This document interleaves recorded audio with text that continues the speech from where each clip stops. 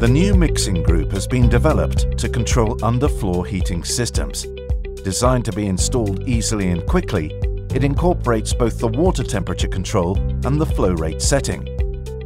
The main components of the mixing group are the mixing valve. Connected to the primary circuit by two parallel connections, it mixes the hot water delivered from the heat source with the cold water returning from the underfloor circuits. The flow rate control valve balances the flow rate of the underfloor system while achieving the designed temperature difference by recirculating some of the return water of the underfloor circuits directly into the flow.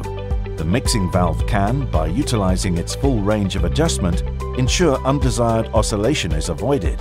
The thermostatic actuator with remote sensor measures the actual temperature of the water supplied to the floor system, irrespective of primary flow temperature fluctuations in the temperature range from 20 to 65 degrees Celsius.